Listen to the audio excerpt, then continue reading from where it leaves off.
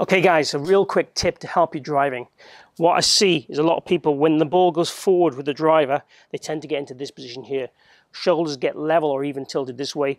The forearms get open. That makes you cut across the ball and hit down the ball. Don't want that. Imagine you can hit an iron, so the ball's in the center. Keep your shoulders, forearms in that shape. Bounce the club forward and then give it a whack from there. Let's give it a go. Club in the center. Bounce the club forward. Swing. Give that a go, it'll help you driving.